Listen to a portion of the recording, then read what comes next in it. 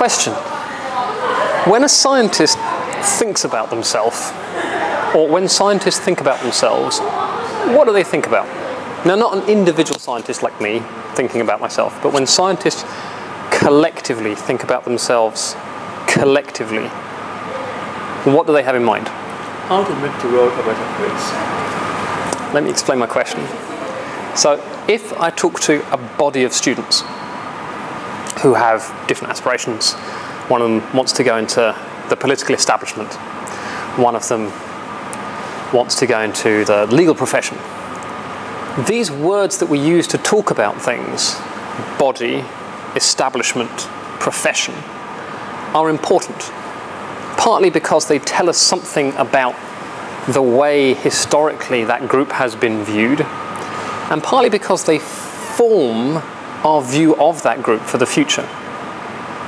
So then, asking a student body, how do scientists think about themselves collectively?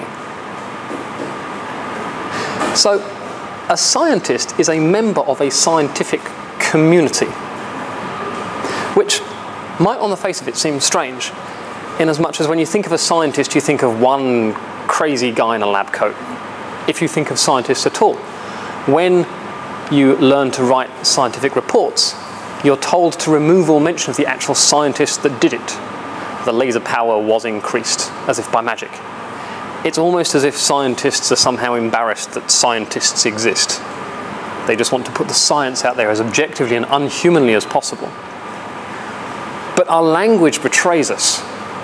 In the same way as a body of students forms itself into a student union, a scientific community, for example, I belong to the Austrian Physical Society.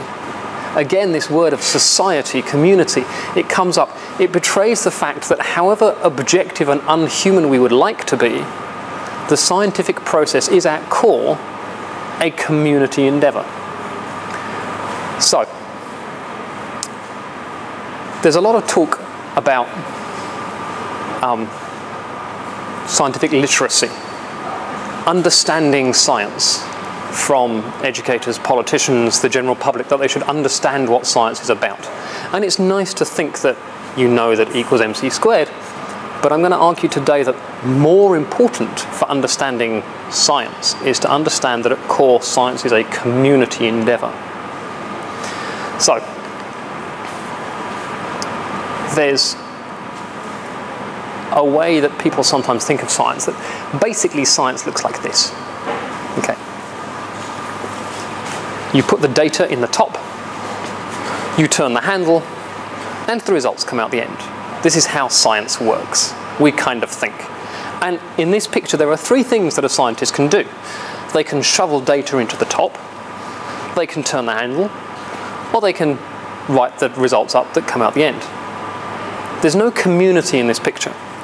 So, there's just one guy doing this. He can specialise in this, and he doesn't need anyone to, he just shovels it in. Or we can turn the handle, or we can pick up the results. They don't have to interact with each other. One scientist could do all three jobs, or he could specialise. Which means if my main aim today is to try and convince you that science works in community, that either means that my whole thesis is wrong, or that this picture doesn't tell us the whole story. So, I'm going to just work through this bit by bit and see where maybe the bits of the story are missing. What do we put in the top? So, some time ago I was working on building ion traps. I want to take a single atom, pull an electron off, and I want to hold it somewhere. And I can build devices to do this. This is the device, and this is a little cloud of atoms sitting above it. Now, schematically it looks like this.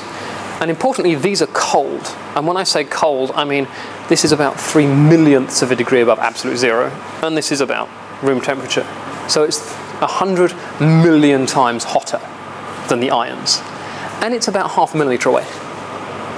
And it shouldn't come as a surprise to you that when you put a very cold thing next to a hot thing, the cold thing heats up. And this is what we observe, but the big puzzle was it was heating up about 1 billion times faster than we would naively expect it to. So we need to put something in the top, we need to put some data in, but the question is, what data do we put in? This machine doesn't tell us what data it wants.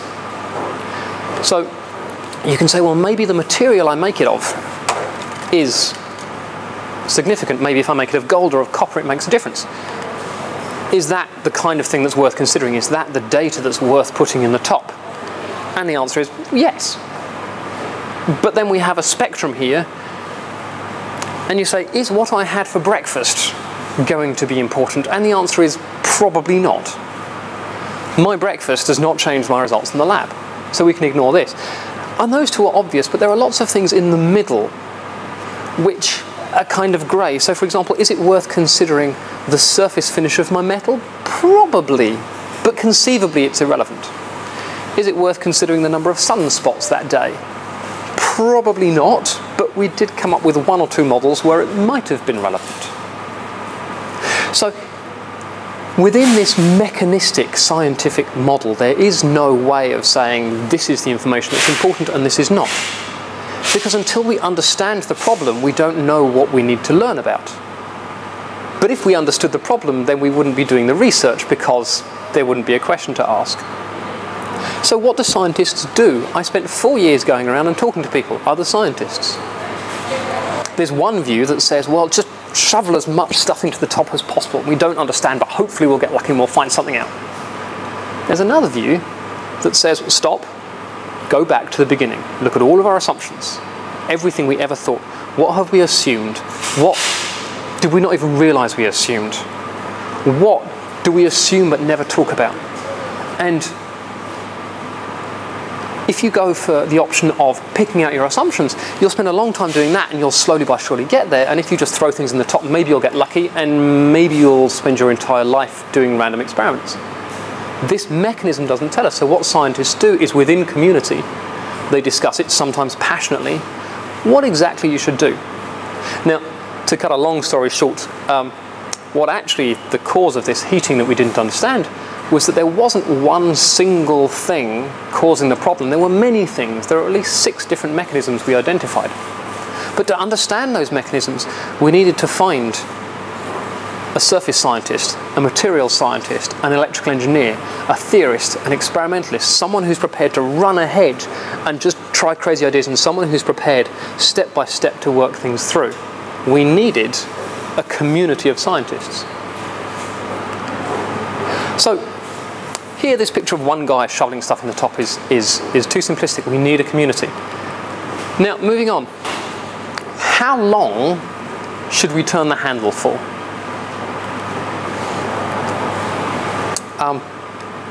To give a quick clue, turning it forever and never stopping, just cranking that handle, is probably not a good way to do science because it gets boring after the first 1,000 years.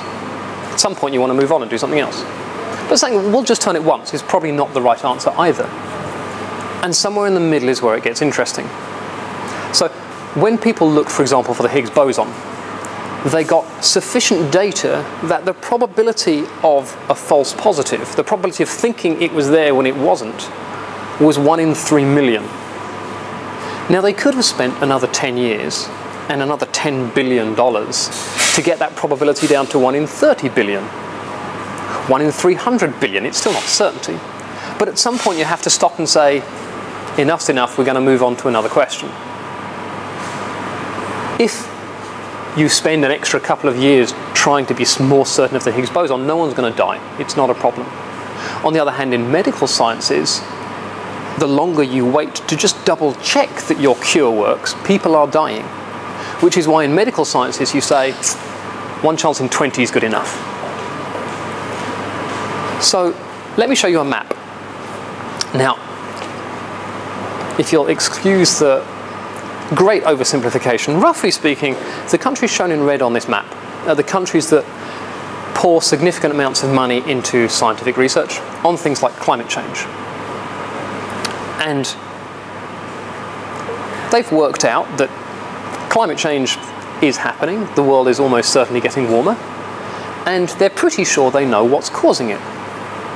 But almost certainly and pretty sure is not absolutely certain and absolutely sure.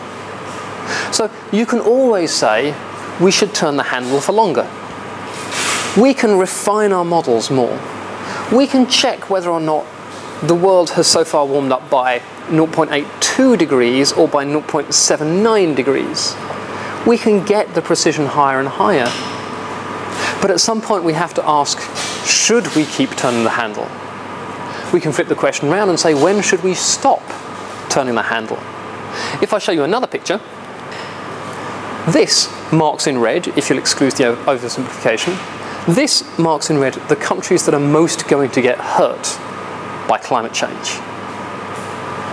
It's not coincidental that the guys who have enough money to invest in research into climate change are also the guys that have enough money to pay for bigger air conditioners or bigger flood defences. So the scientists sitting up here can quite happily keep on turning the handle and refining their theories, and it's not going to hurt them just yet, whereas the guys sitting down here are going to get hurt. So the question, when should we stop turning the handle, in this situation, while being an integral part of science, is not just limited to philosophers of science in an ivory tower. It is a world-changing, life-changing moral question. It's interesting that science here, when to stop turning the handle, suddenly becomes a moral question. Who's the best placed to answer that question? Now, you want someone who understands the scientific theories, who understands the present state of knowledge, who knows what the strong points are, what we don't really know or understand yet, the strengths and the weaknesses of the particular theories, the opportunities and the threats of the given technological solutions. The people best placed to work out when to stop turning the handle and move on to a different question, to stop describing the problem and start solving it, are the scientists themselves involved in it. Now, some people might say the scientists should just do the science and leave the decisions up to the politicians. So, the scientists explain the results as best they can to the politicians. They hope that the politicians have understood it, and we just have to give the politicians some moral training and hope that the politicians aren't corrupt. Well, maybe that's a good idea, or maybe we can just short-circuit the entire process and say, why don't we give some moral formation to the scientists to explain to them as a community the bigger issues involved? So, why then is this important? Firstly, if you consider science to be a machine like this, then when you're training scientists, the questions you need to train them for are: learn this equation, learn this theory, learn this experimental technique. The idea of a scientist's hopes, aspirations, beliefs, values, social ability are at best irrelevant to the scientific process and at worst detrimental to the scientific process. On the other hand, if science works as a community, then questions like, we can measure this, but should we? We can build this, but should we? Become then integral to the formation of a scientist. Do they play well with others? The lone mad scientist can't cut it in the world of science.